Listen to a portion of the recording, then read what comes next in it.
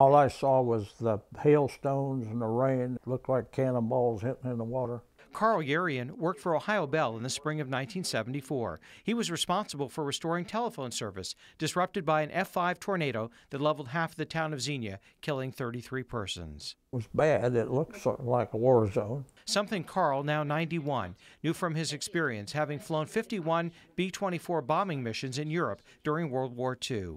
I got a direct hit in the left wing. Carl put his Air Force weather training to good use, desperately searching for a landing site through solid overcast over the Mediterranean. He survived the descent and then reconfigured an abandoned B-24 in Corsica, Italy.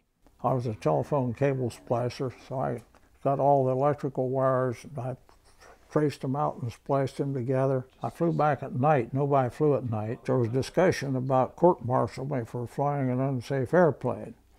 So they sent the maintenance officer over the next day to check it out, and he said everything was fine. We did an outstanding job, so they gave me the Distinguished Flying Cross.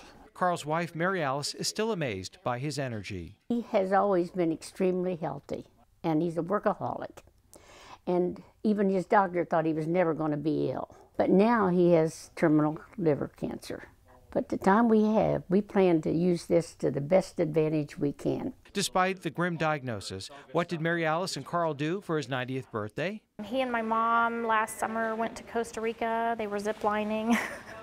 So my dad's an amazing man. Carl showed me his photographs, battlefield honors, and memories from the 376th Bomber Group, a diminishing fraternity 70 years after the Allied invasion of southern France. And they think Grandpa is just the most wonderful person in the whole wide world.